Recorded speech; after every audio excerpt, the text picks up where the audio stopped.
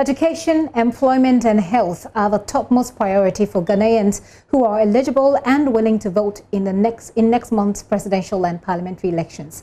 The findings are contained in a new study conducted by the National Commission for Civic Education and released this afternoon. The report study reveals whilst a large majority of registered voters are willing to cast their ballot, 13.3% are either unwilling or have not made up their minds yet. So I'd like to take you through the report or the results from that particular report. Now, if you look at what we have there, you have 86.8% of people who are saying they are going to vote, they are willing to vote. So willingness to vote in the forthcoming presidential election, you've got 86.8% of people certainly will see the number or the sample used for this particular survey, but 86.8% of them are willing to vote, which is, well, a good thing. But 4.3% are not voting.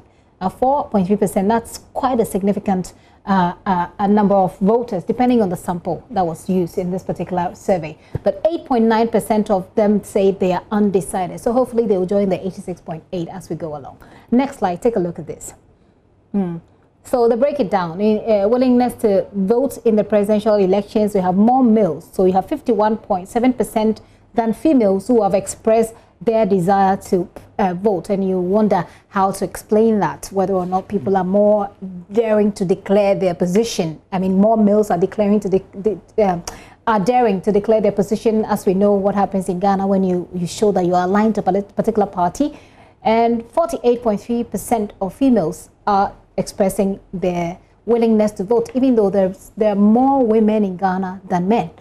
Regionally, the highest figure recorded in the Upper East region of 96.1, with the lowest figure recorded in Greater Accra, which is 78.5%. So in the Upper East region, a lot more people express their willingness to vote as against what we find in the Greater Accra region. And finally, the Western region recorded the highest proportion of undecided voters, of 15.7. So it helps the NCCE itself, focus its attention. Perhaps the Western region is a place to look at, since they have the highest number of people who are unwilling to vote.